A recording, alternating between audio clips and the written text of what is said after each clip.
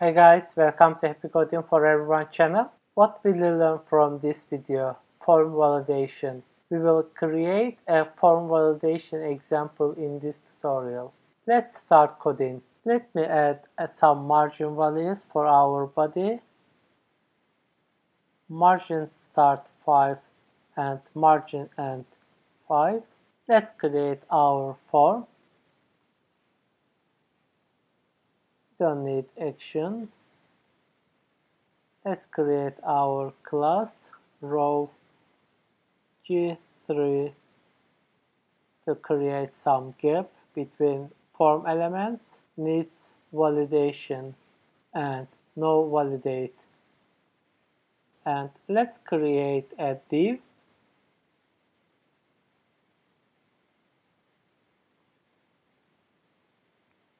Let's add a label, class name form label,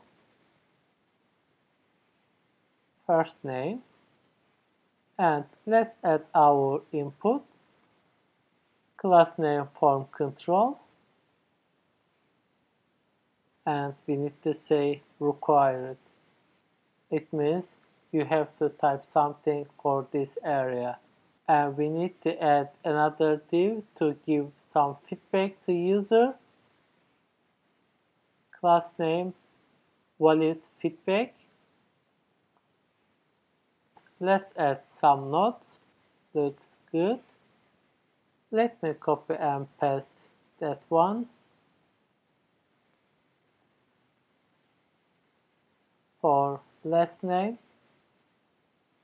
And let's create another div for another section.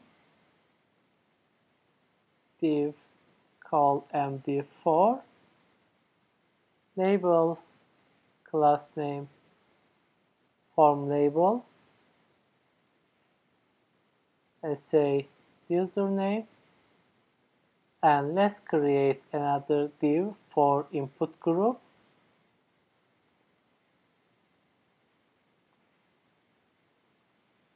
And we need to add another class for validation, has validation.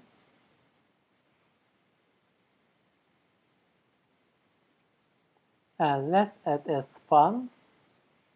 Let's add a class name, input group text. Let's add a @ and let's create an input, class name form control, and that one also required. As you remember, we used sort of span in our previous tutorials. And we need to add another class for feedback.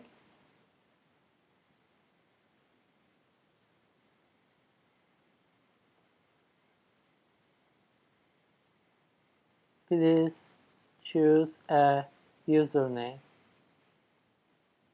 Let's add another div for term and condition agreement area.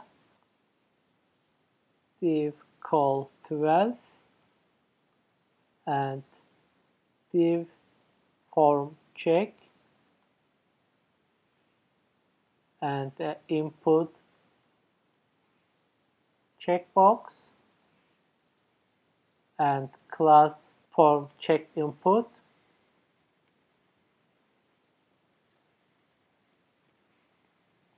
And let's add a label, class form check label. And let's add a text, agree to terms and conditions. And let's add another div for feedback.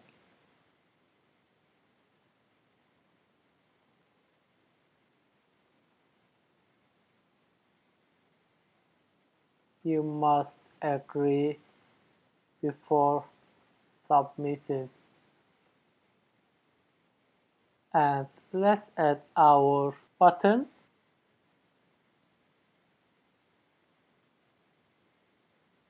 Button type submit and class name btn primary, and let's add a text submit form. Let's save it and have a look at it. See guys, our form is ready. When you click submit form, it will not give any warning message. So we need to add some JavaScript to activate that warning messages. I will not type JavaScript. I will just pass JavaScript in our project and we'll talk about it a little bit more. It is not a JavaScript tutorial, but I want to use sort of things in our tutorial because you may consider use sort of things in your own project. Let me pass our JavaScript here.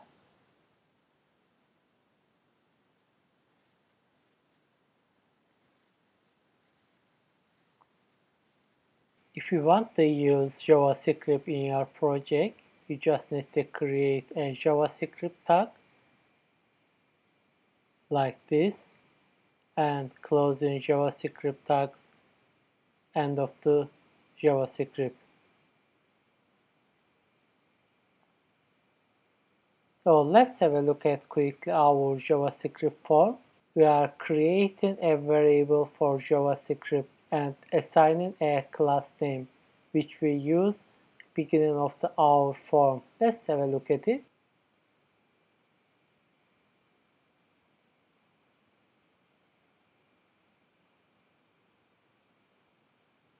Yeah, but there is a small spelling mistake.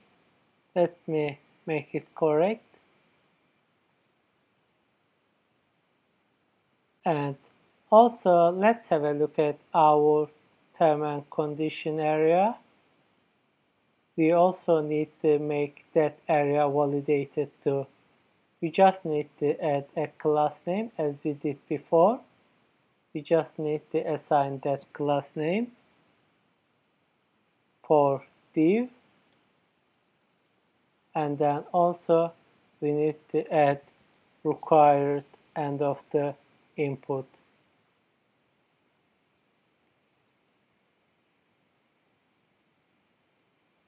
So in our JavaScript, we assigned our class name to a JavaScript variable. After that, we slice our form in this line and we are creating an event listener to detect whether we click submit button or not. And we are checking our form with that if statement and adding our was validated class name to show our warning message to user. Let's save and have a look at our project. Let me click the button first. You see guys, we must enter a value in input areas. Name, last name, username, and also I need to click that one too. Then you can submit form. Let's have a look at detail of class name.